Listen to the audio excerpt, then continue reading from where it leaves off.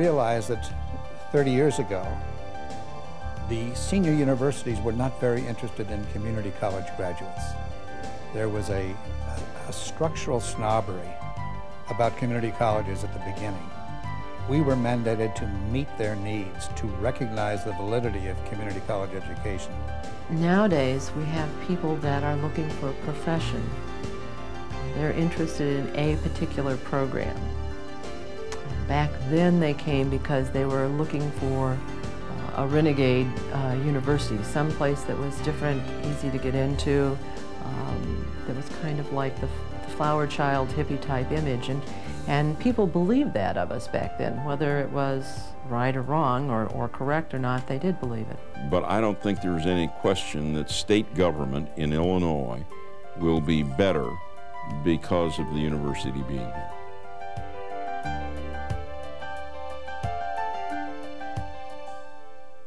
What makes this campus so exciting to me is the opportunity to teach. And so my primary efforts are in that direction. Developing courses and stimulating students. There's no greater thrill in the world than having a student say, I understand. I know what you're talking about. You know, if you would like to get a public education that is comparable to a private education at a small elite teaching school, then Sangamon State is that public type of institution. It's really going to say, look, we've come a long way. We're very proud of what we've accomplished, but we know that the best is yet to come because we are a relatively young institution.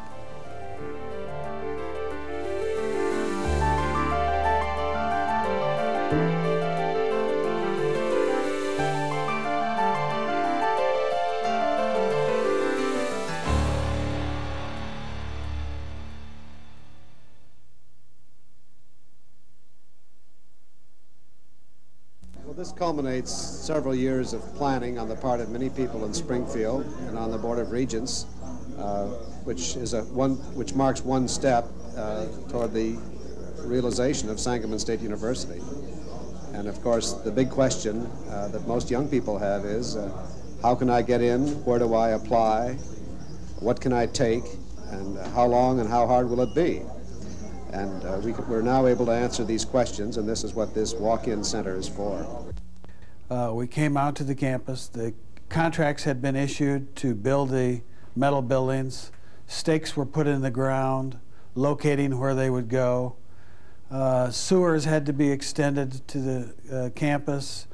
Water, there really wasn't anything out here but corn. And we virtually built the campus in the middle of a cornfield. We had to bring all the services in. Shepherd Road was an oil and chip dirt road that came north to south. The road had been named after the family that lived in the Shepherd House to the south of us on our property. And there were about 6 houses and various farm buildings on the property and one windmill. Well, we made a pact among ourselves in the early days. I think it was almost our first instructional services library cabinet meeting, that we wouldn't have any rules or regulations until the need for such a rule or regulation was absolutely established.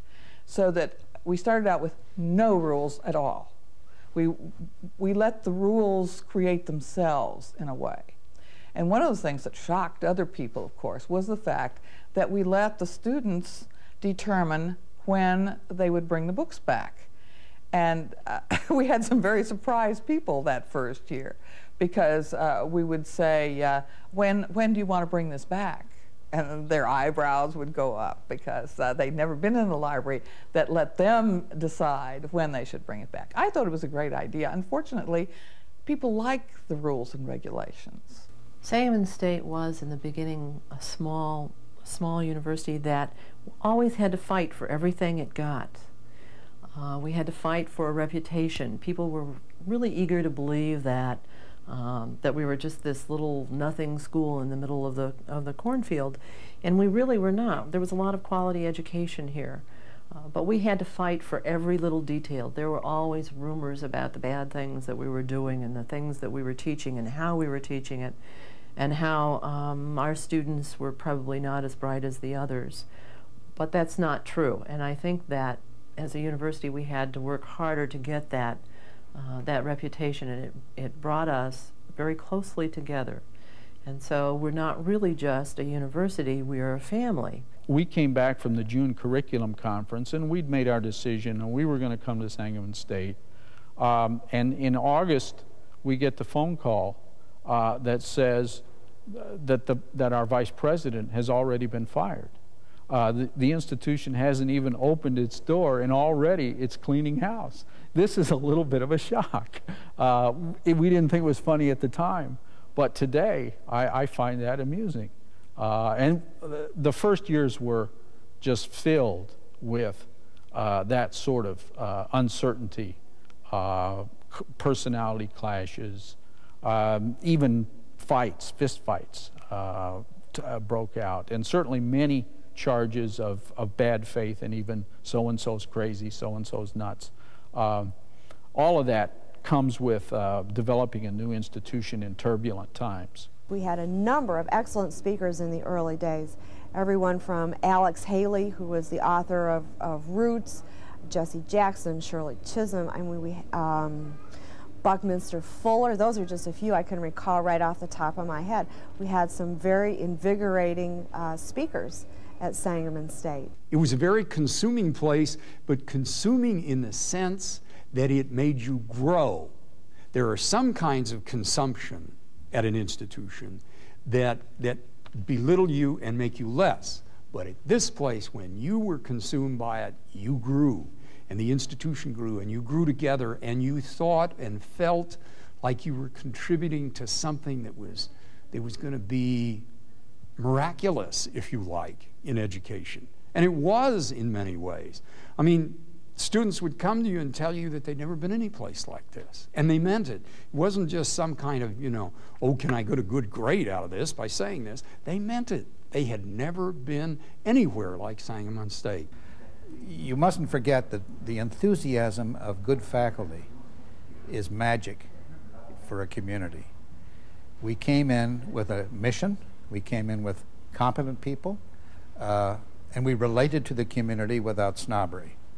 So this paid off beautifully, and there was no manipulation or cynicism in the effort because we had public affairs as our mission.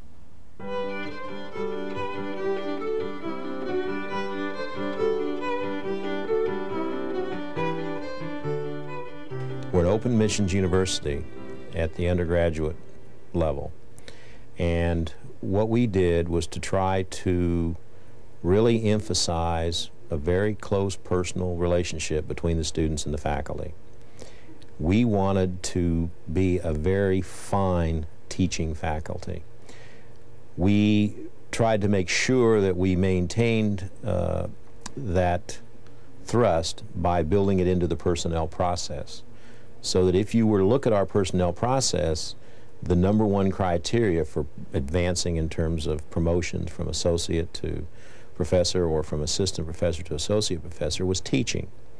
We didn't say publications. We said the #1 criteria is teaching.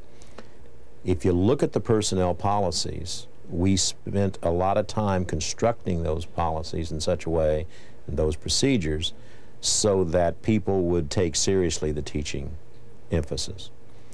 And teaching in an open enrollment university where you were going to get people with very high IQs and you were going to get people with not so high IQs, people from different economic backgrounds, and I think we were pretty successful at that. And of course we think the most valuable thing in the university is being able to apply theory into practice, and I have many students who have done an applied study term who would agree with that. It's an opportunity to earn some credit and to really experience the work world, to look at their strengths and their weaknesses and see what areas they might need to improve in while they're out there. I'm now proudest of the relationship that I'm able to maintain with my students. I think my students feel like if they have a question or a concern, and if it's something that they know I can help them with, they know I'll be there for them. I've had students call me at home with all kinds of questions, and I'm always readily available for them, and I'm really happy to do that.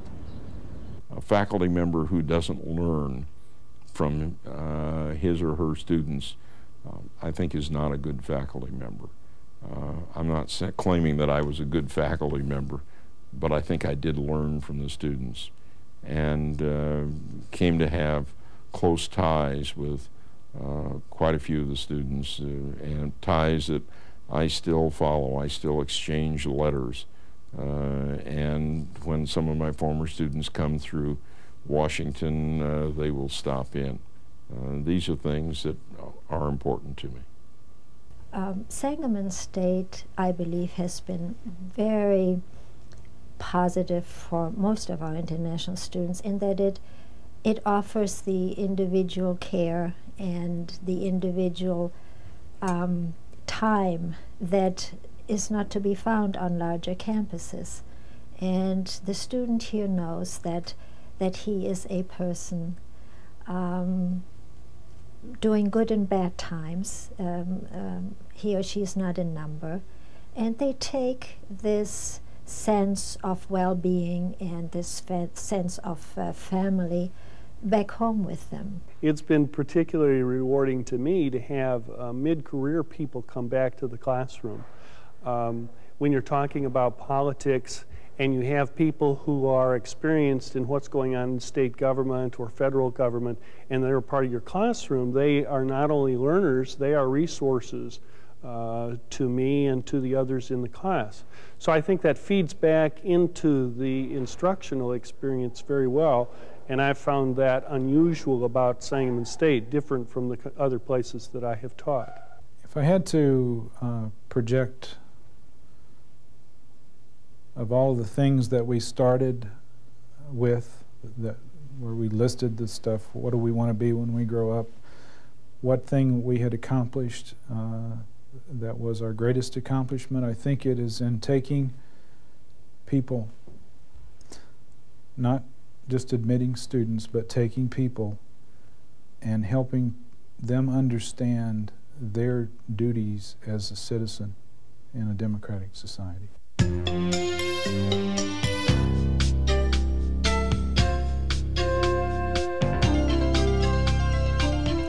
I think of myself as a pretty typical student from those early years of the university.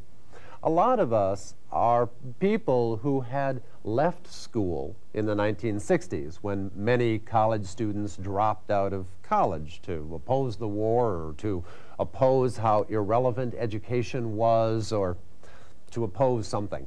And many of us, as the 70s began to roll along, figured that we really needed a degree. And so we began to search for a place to go back to school, to pick up what one of the professors here, John Munkers, an economics professor, would always refer to as ceremonial adequacy. And so I was among those people who was coming back to try to find and to pick up and to earn a little ceremonial adequacy, because it became apparent to us that that would help us in our desire to do progressive work in the community or at the state level or whatever level. And so I came back to school, as did many others. Finding Sangamon State was even more custom-made for us, because here it was, a new school, a clean slate, and we were really given some power to create the kind of education we would have and the kind of environment in which that education would take place. When I first came here, I was really surprised to not see many people walking around and no traffic, that sort of thing. And I visited family housing. I noticed that there was a play area for kids. I noticed that there was cornfields, you know, outside the housing area over there. I heard birds. You know, I didn't get a chance to stay overnight here, so I didn't know what it would be like at night. But it was so peaceful. I didn't see buildings stacked on top of one another. There was a lot of grass and trees, a lot of land, you know, something that I really value. And so I was really excited about that. I was envisioning myself laying out somewhere, you know, just enjoying the sunshine, being able to read a book outside and not be disturbed by traffic and noise and that sort of thing. So I was really pleased with what I saw. The relationship that I think I've had with Sangamon State University is that it's almost been perceived as the underdog, and I'm very happy to prove people wrong. I'm very happy to prove people wrong with that. And in my job as a television reporter, we have these story conferences every day, twice a day, discussing the day's news and what things we will cover. And I'm always pushing for Sangamon State whenever we need the local expert. That's where you find them, is right here at this university. I think the professors, for the most part, seem to be very open-minded. They care about the students. They seem to spend a lot of their own personal time and a lot in counseling. And if you want the one-on-one interaction, for the most part, they really want to help the student as much as they can, and they'll be there to guide you or ask questions, or if you even have a small problem on a paper or something that you need a little clarification, or even help in writing a paper, they're always there to help push you through. Sangamon State has been wonderful. Again, I'm glad that it's out of the city per se. It's out in a rural area where it's conducive to learning. The class size, I mean, having 10 to 15 people as opposed to 200 and 300 people per class is excellent. I mean, you get that one-on-one rapport, and I honestly know you can't find that anywhere else unless you go to a small private school.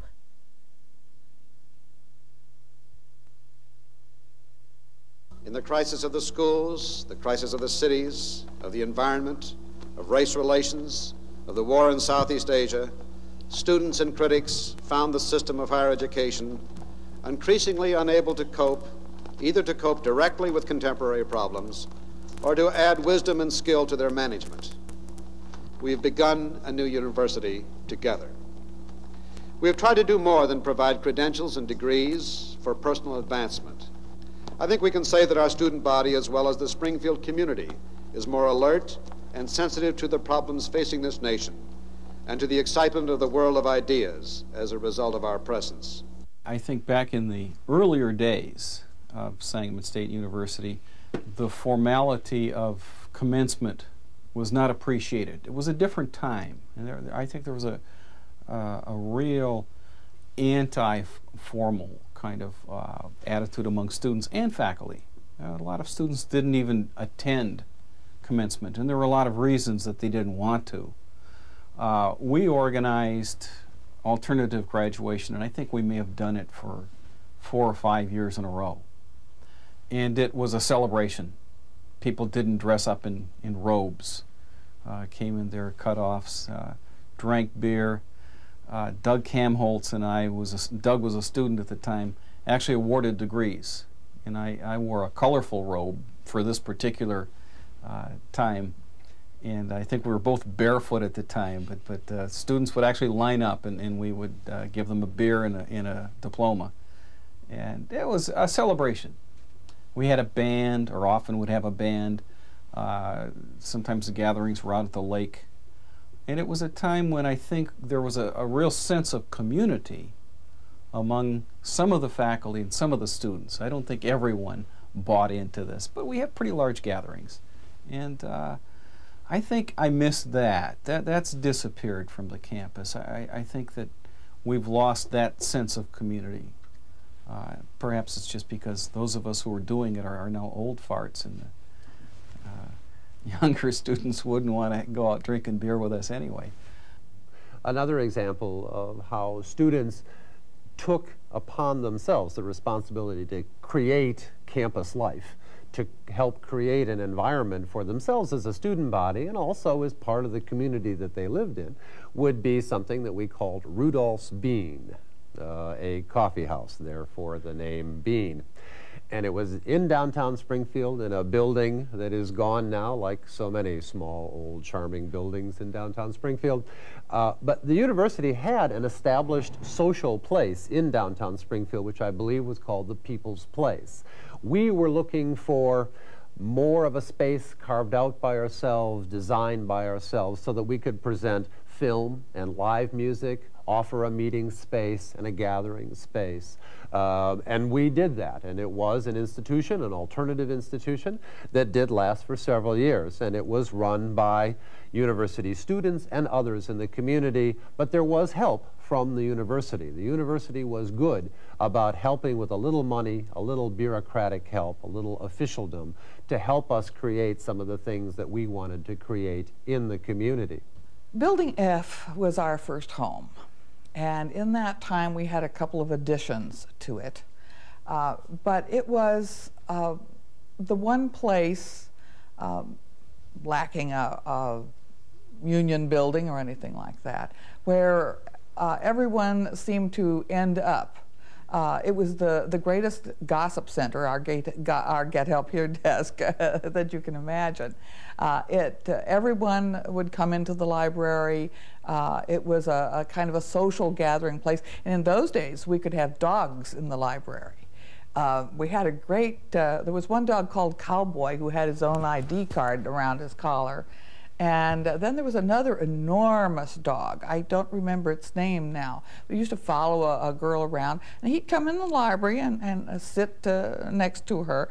He liked to sit across the door leading to the back part where the offices were.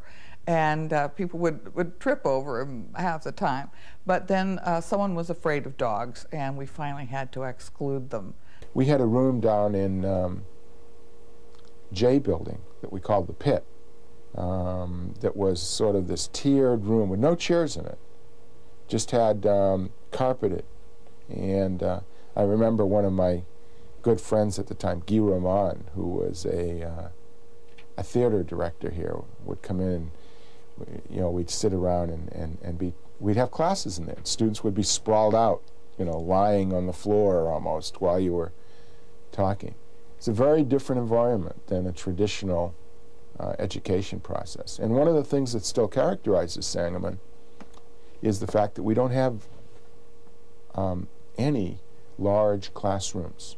And that's part of the reason we don't, because we built the institution with smaller rooms to accommodate smaller classes. And we knew that if you started putting in classrooms that could accommodate 100, 200 students, we'd get back into that same mode of education that was characteristic of other universities. One of them that I can remember very vividly was a young man, a very, very enterprising young man, who decided that he was coming to the university. He only had X amount of money, and he needed to use it as close as he could. And he realized that we really did not have any policies towards the number of hours that you could actually register for. At that time, we were in quarter hours. And so he proceeded to register for 40, 50 credit hours one semester and proceeded to go to all of the classes. And I say that because I was the one who had to then track behind to find out if he had actually attended. He went to these classes, but needless to say, trying to go to 10, 12 classes, he was not able to finish many of the assignments. So he talked to his faculty members, and they gave him an incomplete. Well, with an incomplete meant that the next semester he could finish that course without having to repay for it again.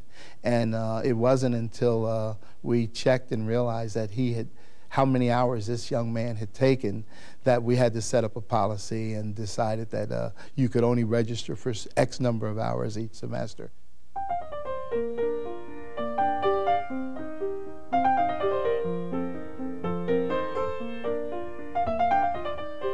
Sangamon State University has had a great contribution to the Springfield area and state community. I think primarily through the internship programs where students have learned how to cover state government. Students have learned the inner workings of government in other internship programs at Sangamon State. And as a consequence, I think government is better, reporting on government is better, and society has benefited from both. The legislature designated Sangamon State University when it was created in 1970 as the state's public affairs institution. And Dr. Spencer saw establishment of a non-commercial public radio station as a natural extension of that mandate, and saw that a public radio station could really become an important tool of that mandate. And I don't think he considered that establishing the radio station was necessarily a key educational component. Rather, it was all tied to this business of public affairs. And his interest was in putting together a professional staff to put the radio station on the air and to operate the radio station. He wasn't at all interested in a student station, as you'll find on many established college campuses, where students actually come in and manage and operate and run the radio station. That was not his idea of what this radio station was to be about. When I started the youth soccer program here at Sangamon State University, the phone was ringing every minute because people didn't know where Sangamon State was. You know, now we have 4,000 or 5,000 kids playing soccer on our fields, and those 4,000 or 5,000 people come and see Sangamon State University, and some of them, they decide to take a class or two, and they all become friends of this institution. And for us to grow, we needed the Springfield community to be friends. The development of a performing arts complexes in the city goes way back, and they used to have a theater in town, a vaudeville house, quite glorious, I'm told, and it was torn down. And the community did not have a performance facility. It had a symphony, it had other performing groups in the community, but no one place they could all go. The Prairie Capital Convention Center, which was a part of a separate project, was going to have a small theater attached to it, maybe 400, 500, 600 seats. And those movers and shakers in the community said it's too small. It's not big enough for our symphony. It's not big enough for our ballet company. It's not big enough for what we want this community to have. And that was accurate.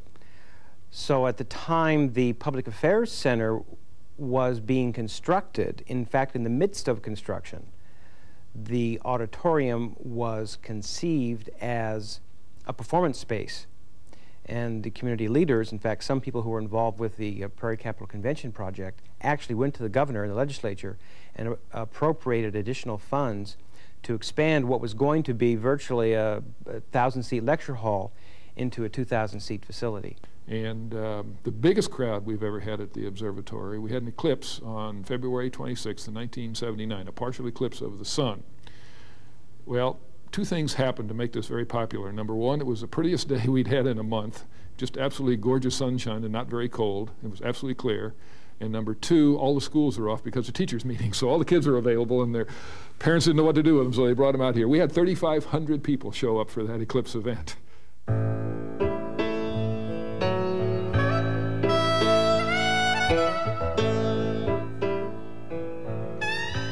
The program that is unique to us is the Illinois Legislative Staff Intern Program. And that program brings in about 20 students each year, and they are divided among the partisan staffs and the Legislative Service Agency. So that tied in with my interests as an educational program that engaged people not only with ideas but also with activity. In 1975, I think it was on the 6th of December, we moved from our friendly old Building F to the new Brookins building. And we always tried to make a distinction that the building itself was the Brookins building, but the library was a part of that building. The idea was that as the library expanded, the classroom office side would get smaller, and it has, and the library would ultimately occupy the entire building. We don't do that yet. But it was a big change to move into a proper brick building with elevators and copying rooms and so forth. It was great in many ways because at that time we were storing books in the basement of the old Leland Hotel and had to have a one-day delivery to pick up those things. But In another way, it changed the whole dynamic of the place that the library had on campus. With our move away from the little brown Butler buildings on the east side of campus, we seemed to lose that feeling of being the crossroads of the university. Soccer then became of interest to the campus, and it was felt that we were going to need a soccer stadium for, for an intercollegiate soccer team. And the physical plant was assigned the job of building the soccer stadium. And Iden Gonelson, who is our enthusiastic soccer coach, was able to get a local fence company owner to provide the fence around the facility. And the local Kiwanis Club committed to donating $40,000 for the purchase of bleachers. And they cost that kind of money. They're expensive. So the university set about grading the land with its own ground forces. We borrowed two scrapers, paddle wheel scrapers, from a local developer who donated 2 or 3 days' time and operators to operate these scrapers so that we could form the crown for the field. And our own grounds force graded it with an old grader they had, raked it, installed underground drainage, and then about $5,000 or 5,000 yards where the sod was purchased. And the soccer team and a lot of the local volunteers actually laid the sod.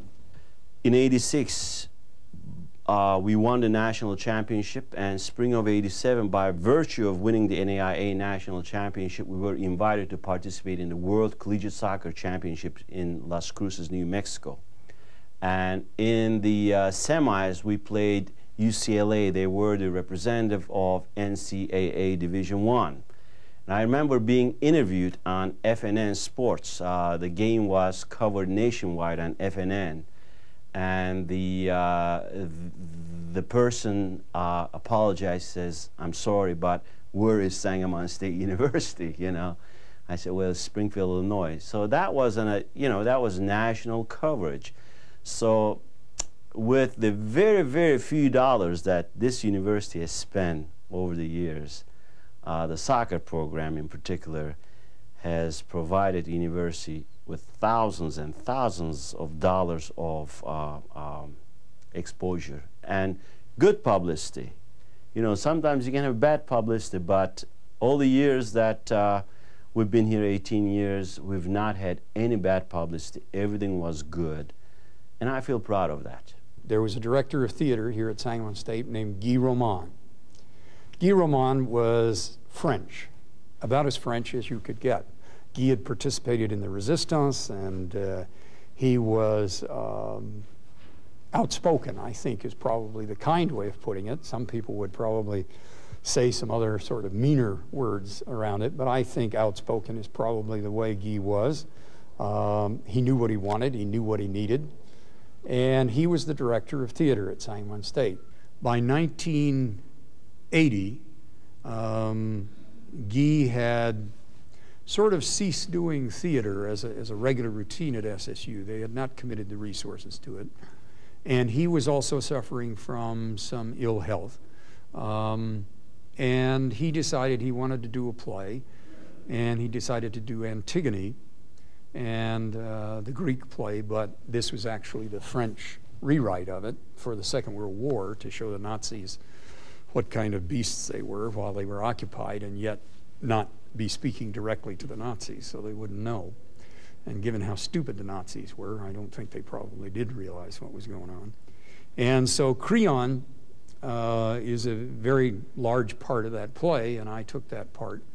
And we did that particular production in a classroom over in G Building. I think it was G 47 or 37 or something like that. It was where the old assembly used to meet.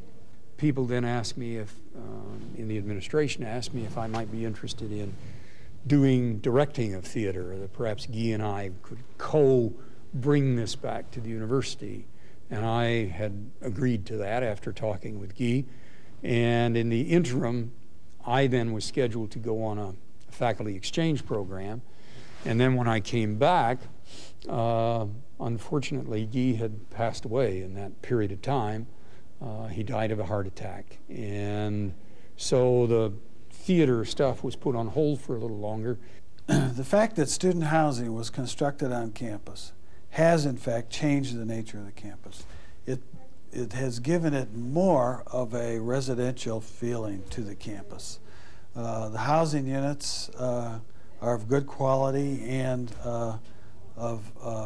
attractive to students. They like the housing. The average age of our students is still high, but I think the younger students tend to live in on-campus housing.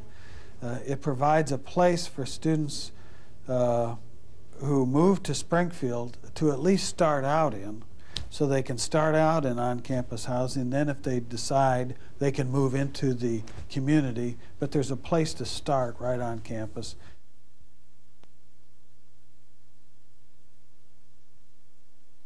They gathered at noon today at Sangamon State University for a short rally, the 50 or so making the trip to Washington, plus a small group of supporters. They heard from several speakers. All of them denounced the war in one way or the other and called for an immediate withdrawal of all American troops from Indochina. The trip was organized during the last week by Larry Golden, a Sangamon State faculty member, but he emphasized that this activity was in no way sponsored by the university. Sangamon State opened in the middle of campus violence all over the country, and basically this was a pretty quiet place. We always thought partly was because our students were older, and I think that the real reason was there wasn't much to really rebel against. You could pretty much do what you wanted. There weren't any real codes. At that point, we didn't have any housing. People were here to get an education and take part in what was going on, and we didn't have the kind of campus life that maybe would have spawned some of those demonstrations. It was a very fun place to be, but it was radical, but we certainly didn't have any demonstrations. So I think it's probably appropriate that Sangamon State is also a very political institution. I think most universities actually are very political. And for people who enjoy being involved in politics, it presents opportunities and challenges.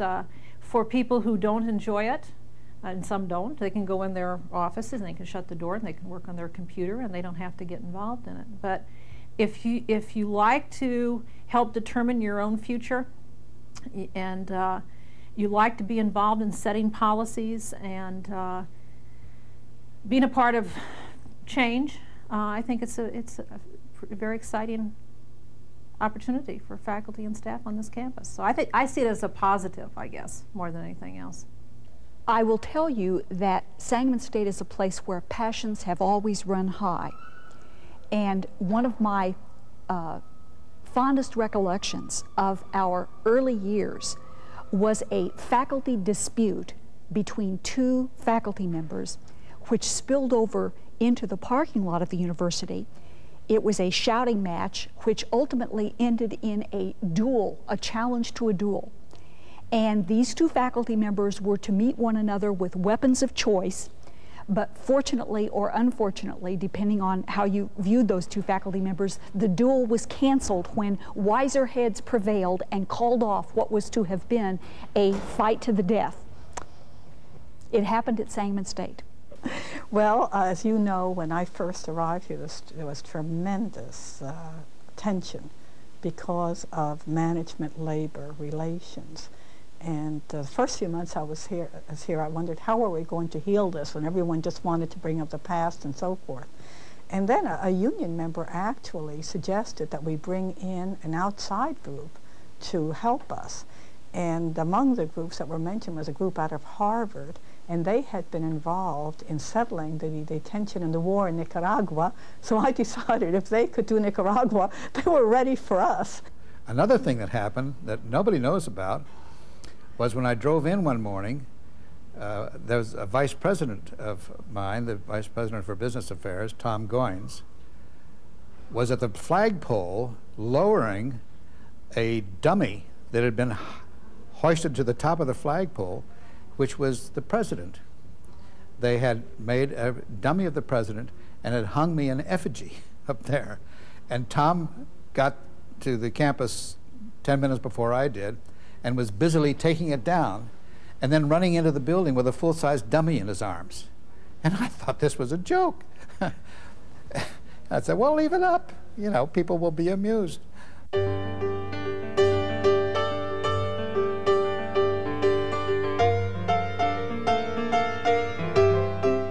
Sangamon State is an upper-level institution that has brought to Springfield a place to debate and to discuss the state of Illinois, public affairs in the state of Illinois, how the state of Illinois runs, what political impacts are felt here in Springfield that affect us all. One thing we can be most proud of is that, given the structure of this institution, you know, we have given access to education to people who normally would not have had this access. You know, most of our students, I would suggest, are working full-time. And by having this type of institution here that caters to working students in which they can go to school at night, I think this is a major accomplishment. I think a lot of faculty, perhaps, who have only taught at Sangamon State, perhaps don't realize as much as some of us who taught other places just how unique this place is.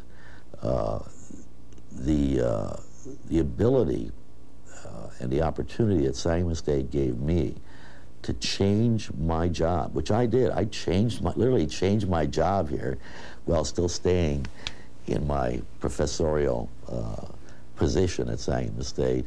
But I was able to change my job based upon what my interests were, what was going on in the world. To be able to do that in one place of employment for anybody, not just academics, but for anybody, is a real blessing. I mean, there's very few places in this world where you can maintain employment at one place for 23 years or so and do the variety of things I've done at Sangamon State University and many other people have done. I'll be eternally grateful to this university for that opportunity.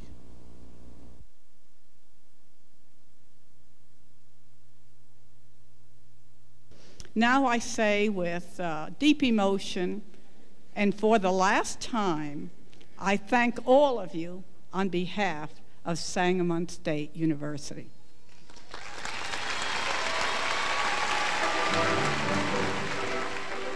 One of the major accomplishments, in my perspective, is the nearly uniform pride that the faculty and staff take in this institution. Its recent change or adoption by the University of Illinois to become the University of Illinois Springfield will not change much of that, because the tone and style has been set by now 25 years of teaching and of loyal alumni who think we do a good job here, and we have done a good job here. So I don't think you can take that away. I hope Sangamon State will be remembered as a school that has had an influence on public policy, a wholesome influence on public policy. And I hope that 10 years from now, 20 years from now, when someone is elected governor and that person who is really dedicated to improving state government, he looks around and says, where are the resources to really lift this state? And he can look at Sangamon State University and say, here are some resources that we can use. We are so proud of what we have accomplished in 25 years. We want to recognize all those who have contributed to the building of this great institution. And our 25th anniversary also gives us an opportunity to look toward our future, because we're very confident that for us, the best is yet to come.